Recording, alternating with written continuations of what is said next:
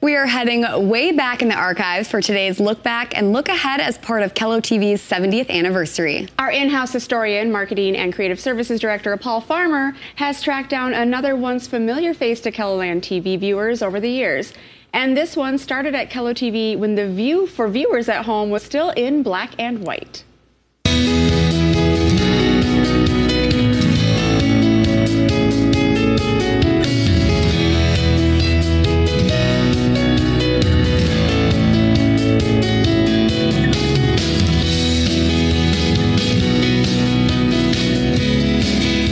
70 years ago, a college professor earns $5,100 a year.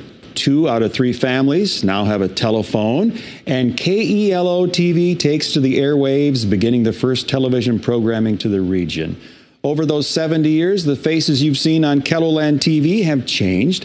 Some remained here for decades, others just a few years, but they all felt like family to us. So, which may have you wondering, where are they now? Well, you don't have to wonder any longer. Today we're talking with Bill Van Duesen, who KELOLAND viewers knew as the trusty weatherman back in the 60s, right, Bill? Oh, the commercial was in every reference to the weathercast, the old home weather. Yeah. And they did not believe in saying that they were the best. Their slogan was, "Old home is good bread." And it served them well. It served me well, too, to become known as the old home weatherman. Sure. So what year did you start, or what brought you to KELOLAND? Well, I enlisted in the Army in 1961 here in Sioux Falls. I'd been working in Watertown on the new AM radio station there, and decided that it was time to the Berlin crisis had come up, and it was time for me to volunteer. So I did. And I volunteered so I could be a broadcaster. And after spending 18 months on Okinawa, of course, did all the previous stuff to get trained. But then I came back and I took an audition here at KELO. And the program director at the time, Tom Sheely, he says, "Well, what experience have you had doing weather?" And I looked at him and I said, "Well, I did one weather show on Okinawa," and that was the truth.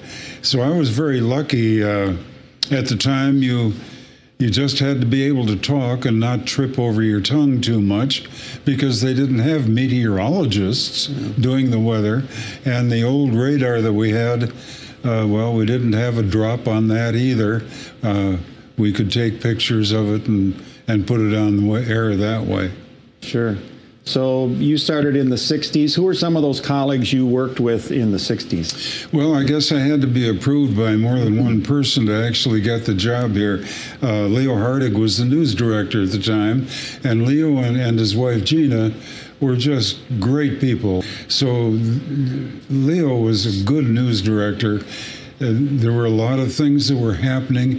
When I started, the big news was the Oahe irrigation project, and they had me do a voiceover on a complete report on the whole system of what are they going to do if we lose our water in South Dakota and ship it out to other states. So it was very critical at the time as well. And that was when I realized how important KELO was to the area, and especially with the broadcast coverage that they had, not only then, but of course it's even bigger now. Yeah, so you did a lot of weather shows. You mentioned the old home weather. I think you also did something they called Weather in Motion. Is that right? Well, that's true. There's kind of a funny story with that. The way it worked is they had a Polaroid disc, I imagine about as big as one of the old-fashioned lights. Excuse me, the old-fashioned lights were also very hot. Yeah. And they had a little motor that made this disc turn, and all of the symbols that we put on the weather board would flash or move. The rain would rain, everything would happen as it was supposed to. Well, eventually, KELO was able to put together the proper arrangements to go color. Because when I started here, it was all black and white television. And we were all excited, and especially in the weather, we thought it was going to look great. The only problem that we ran into was it was so hot on this Polaroid disc that it melted it. And that ended Weather in Motion right then. So after you left KELOLAND, where did your travels take you, and what are you doing now? When I actually stopped working on the air for Kelo, I'd been working in nightclubs in Sioux Falls. And for Bud Brown, who was quite an entrepreneur, he took over the actual running of the Mocamba Club. So it was quite an experience doing that. And then I decided, well, I guess my forte is television, not nightclubs. And I went to Florida and got a job with WPEC in West Palm Beach after about a year.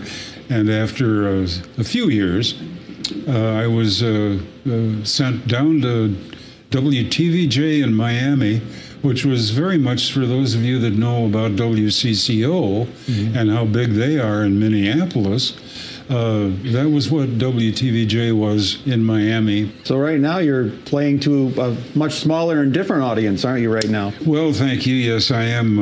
I had to figure out something to do when I retired. I had picked up playing keyboards, and I found out that all of the old music that I knew, that had all of the melody in it that we all know and all the good old songs, my audience would be the people in retirement homes. So I took it up, and recently I've been playing at 11 or 12 of them around town, and it's incredibly great to be able to see the smiles on their faces because I play the music they know, and it's all fun, you know. Well, it's really great to meet you, Bill, and catch up and hear some of those stories of the early days of KELOLAND. So thank you very much for sitting down with us today. Okay, thank you. KELOLAND Living will be highlighting former KELOLAND TV on-air personalities as we count down the weeks to our big 70th anniversary on May 19th.